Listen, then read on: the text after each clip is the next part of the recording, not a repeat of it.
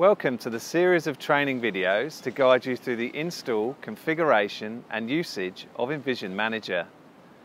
This series of videos, along with the EnvisionManager Training Guide, will give you a solid platform to help your understanding of the software.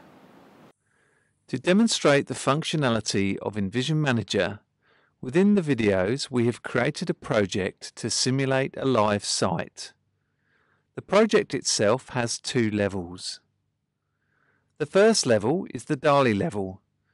We are using a DALI training case which holds 16 DALI ballasts split between two DALI multi-master controllers.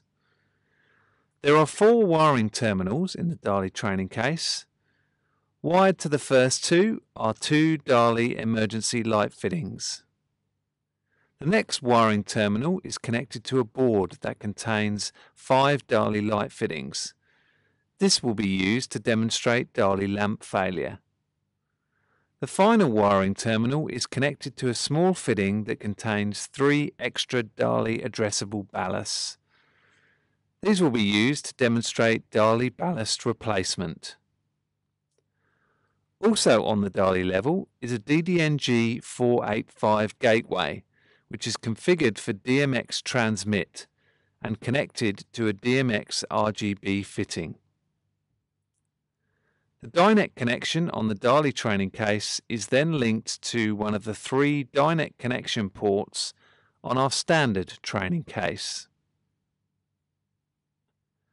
The ground floor level of the project is using the standard training case, which contains 24 channels split across 2 12-channel LED controllers.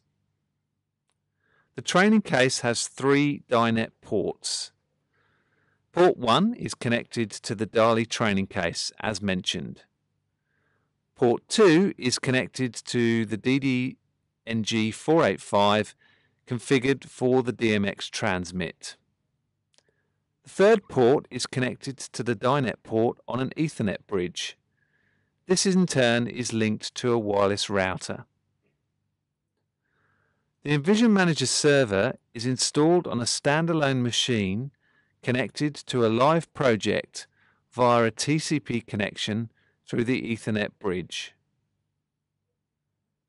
A separate machine with the EnvisionManager client installed connects back to the server via the wireless network with the correct server connection details.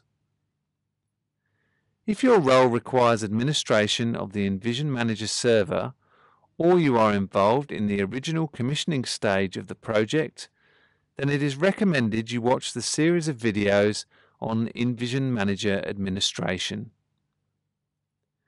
If your role only requires usage of the EnvisionManager client, then it is recommended to watch the client videos, paying particular attention to the various maintenance options.